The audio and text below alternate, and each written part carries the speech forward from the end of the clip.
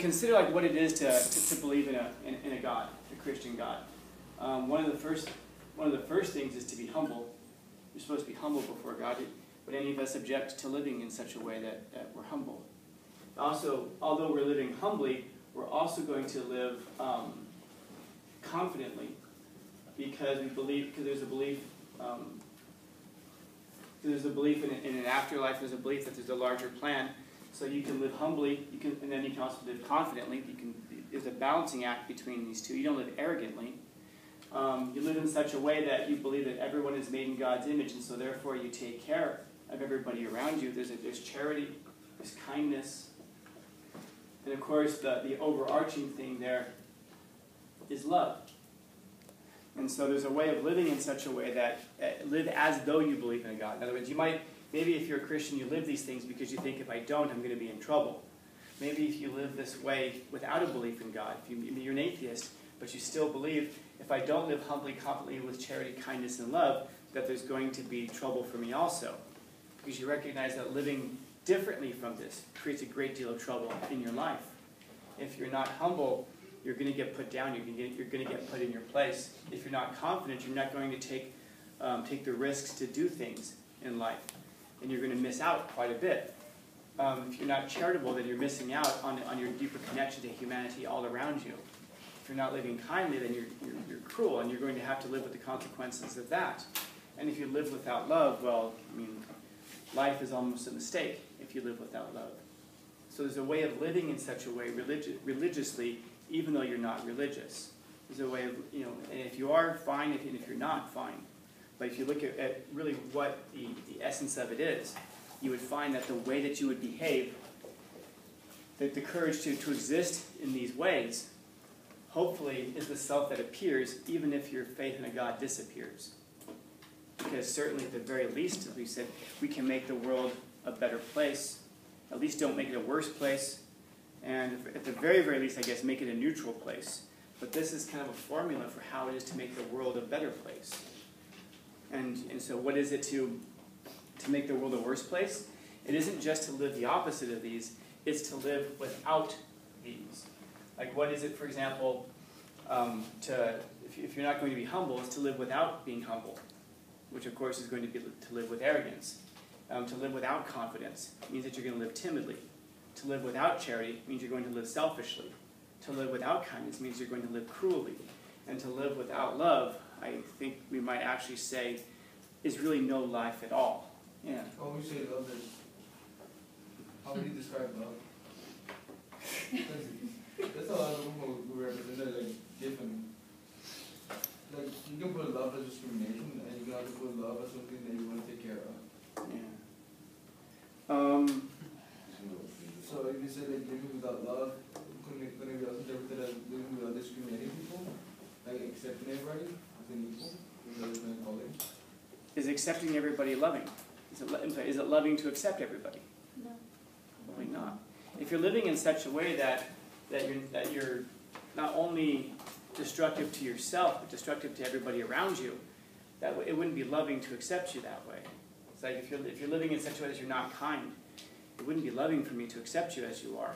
There's a line there. In other words, I can accept you as you are and say, man, I just wish that you weren't this. I can still show kindness towards you, even though you're not showing kindness. This is part of the problem I would suggest to you, that people if people will say to me, well, I don't need that kind of a conception of morality to be a moral person. And if I ask that question, well, then why would you be kind? Are you really a kind person? Oh, yeah, I'm very kind. And I always turn my head sideways and go, are you really kind? Well, I'm kind to people who are kind to me. Well, then you're not really a kind person. You're a reactive person. You're responsive to people around you, but you are not that thing. What you are is determined by what's going on around you. There is no you. There's only a you that exists depending on circumstances. And so I'm only kind if people are kind to me. No, you need to be kind. Well, I don't mean charitable. I don't just give homeless people money because they're just going to get drunk and buy drugs. Not like you guys, right? Right, okay. So maybe we should be charitable despite what people do with it, because that's more about you than it is about other people. Maybe we should be confident regardless of the circumstances, because again, it's about my character. It's not about what's happening around me, it's about what's happening inside of me. Maybe I should be humble. And again, that's, even if you're the best person in the room, that doesn't mean that you're the best in the world. Like, the smartest person in the room is still just a person. The smartest person in the room is still just a person. So now that takes us to your question of how to answer, what is this thing? Discrimination. Discrimination? Yes, we must hate all races and creeds. Questions? Agape. I'm answering your question, Michael. Agape. This is a type of love that is not based on sentiment. It's not based off of emotion. It's something that you do because it's the right thing. This is you don't do this because someone's nice to you. You're kind because you love them, not because they deserve it, but it's an action that you do. It's a verb. I show love towards everybody. That doesn't mean that you're sentimentally attached to everybody, but it means that you live as though you are. This is the thing, and this is a hard thing to be, man. Like, any of you guys have, I've talked about this in the past. So you've got these different forms of love. You've got eros, which is like a physical attraction. You find somebody attractive, you meet somebody, you're like, oh, wow, they're really attractive. As we get the word erotic from that. You've also got this other type of love, philo. Philo is kind of like love between friends. You love your friend loves you, and so you guys get along, and so you take care of them because they're your friend. Yeah. Does the word platonic come from that? The word platonic comes from Plato. Yeah, and Plato talks about the various forms of love. Okay. Yeah. Thank you. Yeah. And you've got the other one, sterge. Sterge is a type of love between family members, between your close family. Then the final form of love is this one. So your love flows in these directions. And here's what it looks like. You meet somebody, and they're really attractive, and they think you're attractive, and so you're always hanging out. And there's that what's called that kind of like physical attraction between the two people, and it's very sentimental. It's very emotional based. And then after you guys hang out for a while, you start to actually become friends. You like each other, and you like them as a person. You can actually go and hang out with them and go do things with them. And then you kind of like the same way that you would hang out with one of your friends. After a while, you're together for so long that you transition to this thing. You become family. Maybe quite literally if you get married. But you become family in the sense of if they invite you, they're obviously inviting the other person as well. You start, everyone thinks of you, and you think of yourself, more importantly, as a unit, as one person. There is no I. There's only an us. So you're giving up a sense of yourself. And then as you go from there, you transition into this thing. Now, what's important for us to recognize is that when you're here, again, it's high emotion. Once you show up here in philo, you have that friendship, but now you're kind of hanging out wearing sweats and stuff like that. You're not getting all dressed up to hang out with the other person because you kind of accept each other as you are. And that means that you're going to lose some of this. But what you're gaining is something so much deeper than just this. How many people in the world around you are attractive? Lots and lots and lots, if you really stop and look. Unless you're incredibly picky, but by and large. But how many of those hundreds of people or thousands of people that you see could you actually hang out with and be friends with? That's much deeper. And then, when you hang out there for a while, you then move into this thing here, sterge, which means that you don't have very much of this at all. I don't know, you hear the person farts in front of you or something, or they leave the door open when you're going to the bathroom. There's less of this going on, and there's also less of this friendship. Maybe the person starts to, not annoy you, but, like, you've seen the real them, and you're not as enamored of them as you used to be, but you've got something way deeper, which is a family connection. That person is part of you and you are them. There's no more I, there's only us at this point. And you might look back and go, oh man, where'd some of that old spark go? Which is a reasonable question to ask. It's not completely gone. There's still a little bit there. But this is what you really are. This is what you really become. And you recognize that there's a beauty in this. And again, there's a little bit less friendship. Maybe you aren't as nice to each other. Actually, nice. It sounds bad. But you're more direct with each other here. That's a terrible haircut you got. You know, oh my God, why you bought those shoes? You know, whatever. You know what I'm saying? If you're now, once you go from there, and your family, now you hang out and you're this.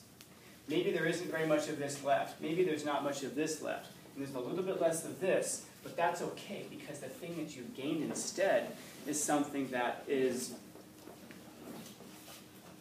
maybe someone can help me with this. It's long-suffering. It doesn't keep accounts. It's patient. It's kind. It forgives all things. Yeah. That's Paul talking in the letter. 1 Corinthians 13. If you guys ever go to a wedding, and they'll read that, they'll say, love is kind, love is long-suffering, love is patient, and they'll be sitting there holding hands, and they'll be like, love is kind, love is patient. That's the word that's being used there.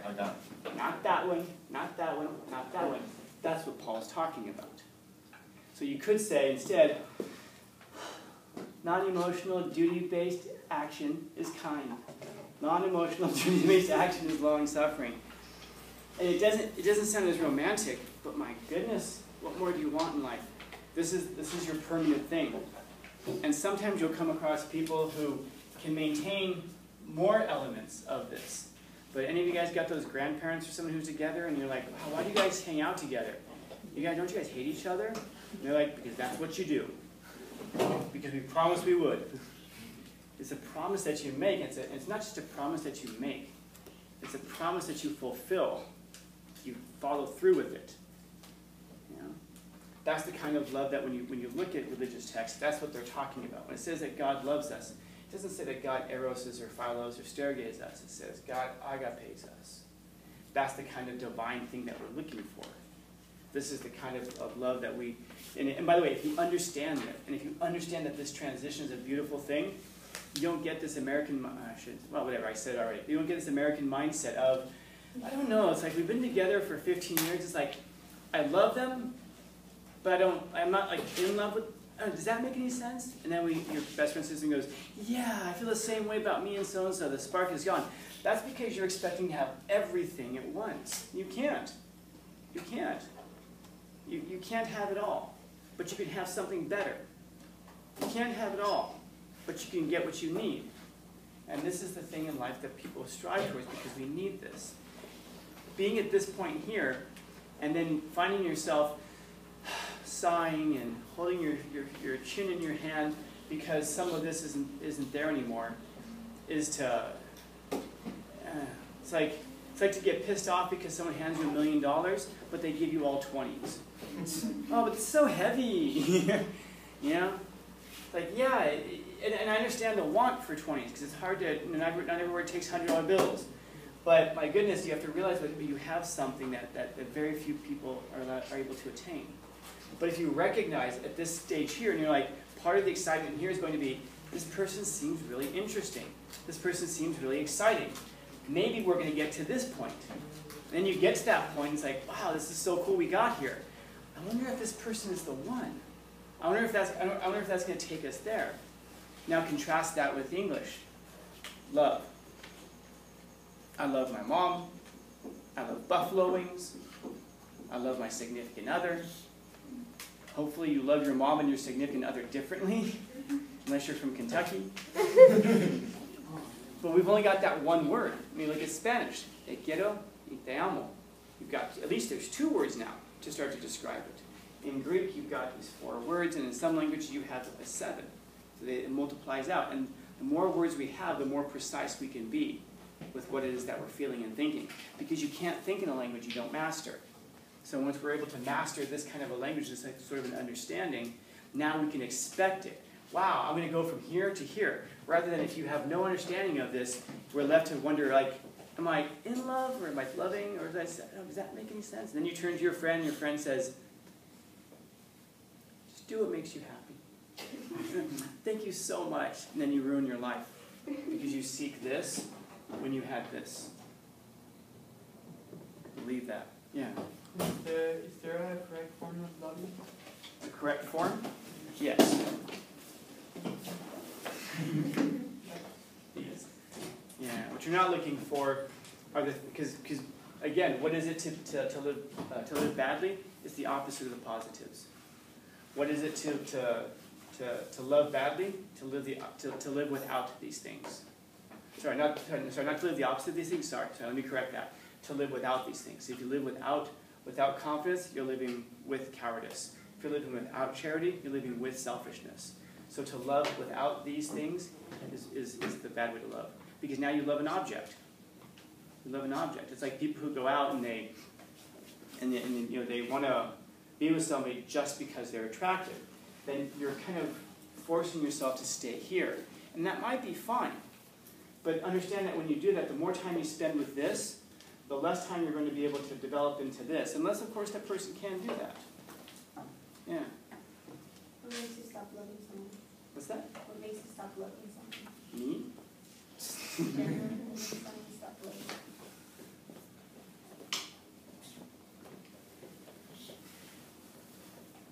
You're going to ask me this week, huh?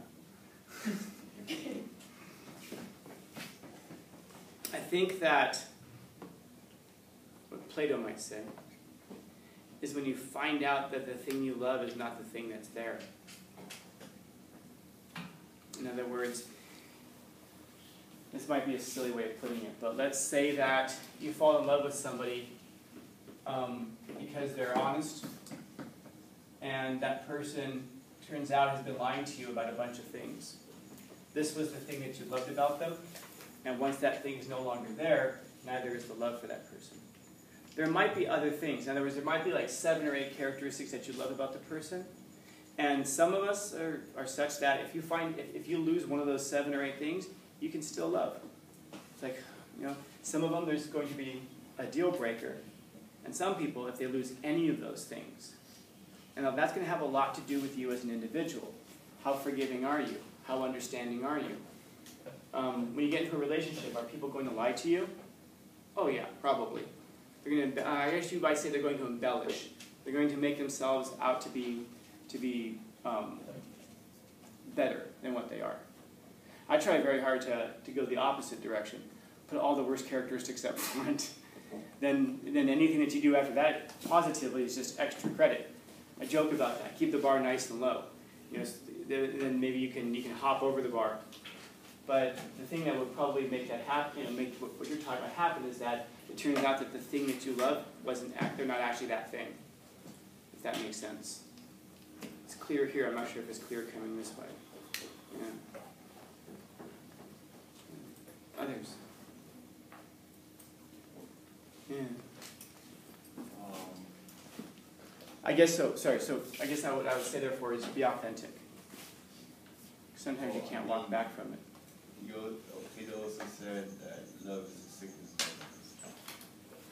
He also didn't trust poets. He said all poets are liars. Are we? Kind of. Yeah. So I tell you girls, if you come across a guy who's a poet, actually I guess either of you, run. And if you come across a musician, run. And if he's a poet and a musician, it's too late.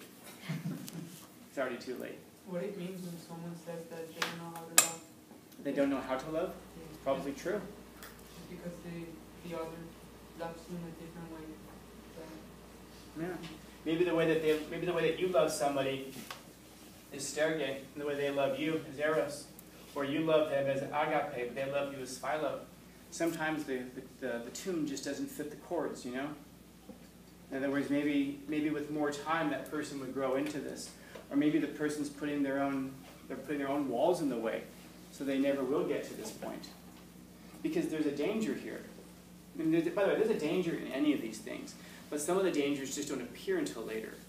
If you stay stuck on this, what ends up happening is that you're going to miss a lot of really excellent opportunities with people. People are willing to want to move forward, but you're like, I'm not trying to take anything too seriously. When is the best relationship of your life ever going to come along? And I don't know. I have former students who met here, I'm thinking of right now, 2 people particularly. They're married and they have their first baby on the way. They met here as 10th graders, and they're in their late 20s now, I think. So they've been here for, 10 years? No, 12, 13 years or so. I actually know several former students who did that. I've got 2 former students who just met up recently. They graduated like 10 years ago or something like that. 9 years ago. And they just connected recently. And they knew of each other here, but they never met. And now they're all together and they're all in love and they're all squishy on Instagram. You know? You know one of them. And you know, it's a neat thing, but when does that thing come along? Probably whenever you're open for it. And if you find yourself stuck here and you're like, I'm not going to get involved in anything too serious, maybe the right one just slipped past you. Or maybe if you're the person who wants to jump straight from here to here, you're jumping over this important step of development. And that this is not going to forgive you for jumping over that step, because you have to develop. Some people try to rush through these things as fast as possible, and I know someone like this, that she rushes through things as fast as possible because she's concerned about impermanence. And so she's rushing to the permanent thing right away. She goes right from here to here, and is missing so much in between. You know? And unfortunately for her, she's let the right one slip past. Probably more than once. So is there a right one? No, there are right ones. And so what you have to learn how to do is to, first off, you have to be aware of these stages and these steps. But it's hard because you have to sort yourself out, and you've got to sort yourself out with a person who's also sorted out themselves. And some people are just so damaged, and not just damaged, but they wallow in their own damage. I just sit there and scratch my chin and frown and, I'm not worth anything. Are you worth anything? Probably not. Probably not. I have a guitar that got damaged, long story short. And is that guitar worth anything? Yes. To who? To me. The guitar itself is not valuable, but man, maybe you're not valuable, but the fact that somebody would put love into you is what makes you valuable. If I put $600 into fixing this guitar, its value would go from whatever it's worth now, maybe $300 to over $2,000 if I just put like $500-600 into fixing it up. Sometimes the amount of love that a person can put into you can make you worth. It's a silly question to ask because you become invaluable. It can't be calculated. But sometimes we resist it. It's kind of like I said before, a hard thing about forgiveness. For a lot of us, it's easy to give forgiveness. But for a lot of us, it's difficult to receive forgiveness. A lot of us, it's easy for us to give love, but it's hard for us to accept love, to receive love. And so however much love you get, I guess it's going to be determined by how big of a container you are, how much you're willing to receive. Some of us are a thimble, will receive just a thimble of love, and that's very difficult to believe in yourself. Some people are a pitcher. Some people are an absolute ocean of love. I know someone like that. An absolute ocean of love. And they're able to receive all of it. My cat Theodore is like that. I know somebody else who's like that as well. An absolute ocean. They'll receive as much as you'll pour in. But you have to be willing to accept it. So maybe that goes back to that question of how do you overcome doubt. Here's how you overcome doubt in yourself, doubt in your intuitions. You have to gird yourself up and just do it. I think this is the best choice. Go. Rather than, I think this is the best choice. Maybe I should consider. No, do it. Boom, go. And what's the worst that happens? It doesn't work out. You're going to find out it probably is going to work out. Your intuitions are there for a reason. Your intuitions are there for a reason. Your intuitions are speaking to you at an unconscious level that your mind is not recognizing. I'll tell you a story about that after I stop the video, just because it'll be outside the scope of this. But I've explained it before in other places. But you have to, the way that you overcome that doubt of believing in yourself, especially with regards to your judgment, is you just have to take a risk and just do it. Oh, but it's hard for me to. Oh, it's hard for me to. Everything that's worthwhile is hard to do.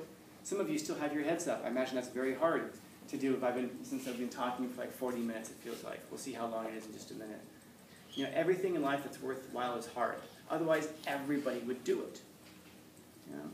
Name something in life that you want to do that's not hard. And you might say, like, eating ice cream isn't hard. Oh, it will be. Keep eating it, it will be. And so, let's see who shows up when all those anxieties and all of those doubts, all of those things happen. Let's see who shows up. Hopefully it's this person. Hopefully when people are not humble and they lack confidence and they're selfish and they're cruel, hopefully this is the person in you who still shows up. Because sometimes that's what is necessary to turn a person around, is to get this from somebody. Maybe you're that person. I imagine some of you are that person. You're just waiting for someone to come along and tell you the right thing or to love you in just the right way, and that can make a significant difference in your life. Yeah. Keep that in mind, because it also means that you could be that person to somebody else. Questions, comments, concerns, complaints, criticisms, critiques?